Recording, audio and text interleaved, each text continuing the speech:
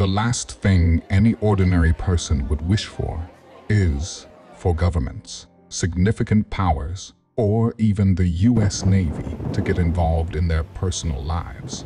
Sometimes, however, there is nothing one can do to prevent this from happening. Darko Bigava, the main character in this story, is living proof of this very thing. All he longed to do was to fish, sell what he caught, and put big politics or military affairs out of his mind. But his entire world would be turned upside down in just one day. Darko Bigava was a humble fisherman from the Elafiti Islands on the southern coast of Croatia. He had been fishing since he was a kid. His father was also a fisherman before him, and so was his grandfather. It was hard for him to imagine that at some point in his life, the world's greatest political and military powers would step into his life. Bigava couldn't imagine himself doing anything other than fishing. He led a fairly simple life, and he was happy with it. Every day he would get up and get his nets and boat ready. Afterward, he would venture among the waters surrounding the Elafiti Islands and come back with some fish to sell. Before we continue, make sure to subscribe, hit the like button, and click the notification bell for more amazing stories. Every time he woke up, he expected the day to be similar and almost the same as the day before. He had been doing the same thing for years. He never contemplated the possibility of anything unusual happening. All he had to do during the day was to wait for his nets to get loaded enough, collect some fish, and take the product with him. After that, he only had to deal with a few regular customers he had known for years. Some of them were restaurant owners, and some had shops. If anyone had told Bigava that one day we would also have to deal with the heads of the US Navy, he would have thought it was a joke. But life is often surprising. By the time the incident took place, Bigava wasn't in a good financial situation. The pandemic had stopped the steady flow of tourists and visitors in the Elafiti Islands. Consequently, restaurants had a reduced clientele and bought less often from Bigava. Now, he couldn't just keep selling to his regulars. He had to get new customers, and he still had to keep selling as much fish as before.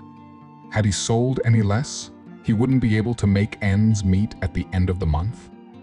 So on the morning of the incident, he got in his boat with thoughts about numbers, customers, prices, and bills.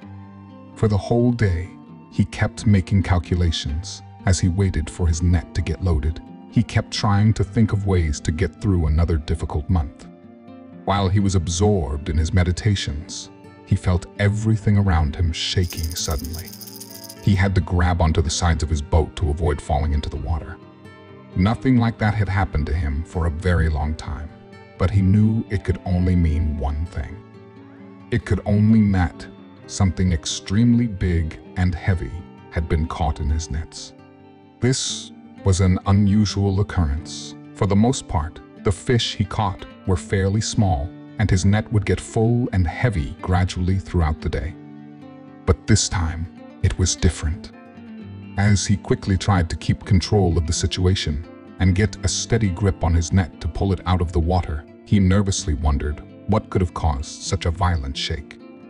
Perhaps a big tuna fish? It wasn't the season, but you never know. Those were very valued, and he knew a few fishmongers and restaurant owners who would pay him very good money for it. But when he finally managed to lift the net, what he saw left him bewildered. It was a very large and heavy object that looked like nothing he had seen before. It seemed like a big orange box with some sort of sensor attached to it. Other than that, he was absolutely clueless about what it was or what its function could be. He also saw with dismay that his nets had been torn apart by the weight of the object. It would cost him a fortune to get them repaired. The day had been long, and he couldn't fish with those nets, so he went back home to think about what to do with that strange object. The first thing he did about it was to post an ad online and contact one of the local newspapers. He didn't know what to do with the object or who it belonged to, so he could only hope for its owner to try to get it back and pay for the damage it had caused to his nets. After a few days, someone got in contact with him, and it was someone he would have never expected to. On another day of fishing, someone contacted Begava on his boat's radio. It was a man who claimed to speak on behalf of the US Navy. In a broken Croatian, the man claimed that the object he had found belonged to the Navy and demanded that Begava give it back. Begava didn't know if it was a joke. At this point, he didn't care. All he wanted was to get rid of the thing and get his nets repaired, which is why he gave a shocking response to whoever was speaking to him on the radio. "Look, pal," he said, "I don't care if this big orange box belongs to the US Navy or to Admiral Nelson. All I know is it has torn up my nets, and it's going to cost me $3,000 to fix them. So no one is getting this thing until I get the money to repair my nets." He then received a call on his cell phone. He picked it up without knowing what to expect. Again, it was the US Navy representative speaking broken Croatian. He repeated the same thing he had told Begava over the radio, and the fisherman had to repeat his point once again. Then, the US Navy man hung up. Would that be the end of it? Luckily for all involved, it wasn't. Eventually, the Croatian Coast Guard agreed to pay for the damages on the condition that the US Navy would recoup them. And Begava dropped the mysterious object in front of a US Navy ship. However, it was never released to the public what that enigmatic orange box was. Begava resumed his simple and comfortable life and decided not to worry about the matter any further, perhaps for his own good. But Begava wouldn't be the only person to find a mysterious object in the ocean while minding his own business. Married couple and deep-sea divers, Aaron and Camila, would stumble onto the same fate. Unknown to them, their finding would open decades' worth of old wounds, sending more than the US Navy after them. Aaron and Camila were marine biologists hailing from California. They had made a name for themselves as skilled deep-sea divers who worked diligently to study and save marine life. But their lives were about to change. As part of their research and study, Aaron and Camila flew to Hawaii's Honolulu to study the local marine life. Aaron's dissertation focused on studying the uniqueness of the area's marine life, while Camila examined the effects of the local volcanic terrain on ocean life. But they would end up uncovering more than they could stomach. The day the incident occurred was like many in Aaron and Camila's life. The trip to Honolulu was the perfect mix of work and vacation, and the couple did their best to enjoy the ambiance that came with being in Hawaii. With their gear set, they took a local boat into Honolulu's azure blue waters and got ready to start their study. They had no idea what horrors awaited them below the water's surface. Aaron and Camila started by surveying the area and mapping it for objective analysis. After a quick audio log, they got into their scuba suits and plunged into the welcoming waters. Aaron took the lead as he was more practiced in diving than his wife, who always dusted him when it came to biology. He was glad to get his moment to shine. He didn't know what he was about to uncover. Aaron led the dive, enjoying the ocean as it shimmered around him.